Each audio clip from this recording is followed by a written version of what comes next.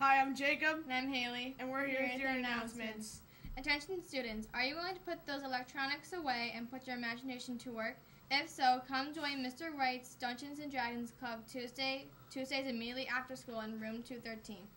The club starts November 10th. All grades are welcome. Attention all NJHS members. After school tutoring starts this Thursday, November 5th from 3 to 4. If you plan on tutoring, please see Mrs. Masuris ASAP. Also, don't forget about our meeting tomorrow at 7:20 a.m. in Ms. Masuris' room. Thank you. Attention all girls interested in playing softball. There will be open gym on Tuesday nights from 7 to 9 at Rounds. Any questions, see Mrs. Earnshaw. Attention all students, pennies for patience. Remember to collect your donations and turn them in as soon as possible. Today's learning common hours are 7:30 to 3:30. There is no Eagle Club meeting today. It will be next week in room 212. Now please stand for your pledge.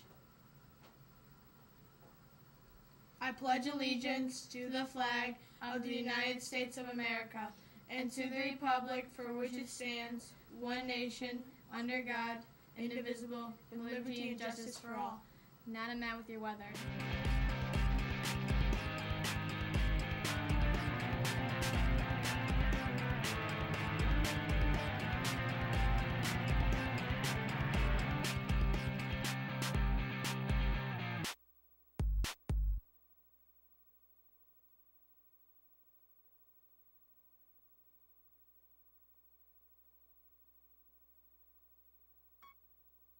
I'm Matt, and I'm here with your fresh weather update. Today will be sunny with a high of 73 and a low of 57. Now for Matt's riddle. The answer to Monday's question is stairs.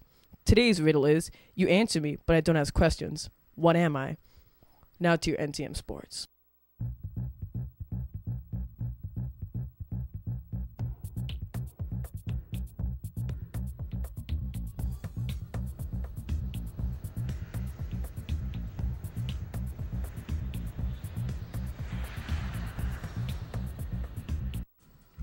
What's good, Royal Oak?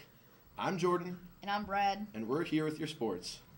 The 7th grade girls basketball team won their last game last week, Thursday, beating Clarenceville 36-5.